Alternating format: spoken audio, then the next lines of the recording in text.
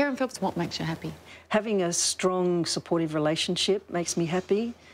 Seeing my children grow into good citizens and great people, good professionals, that makes me happy.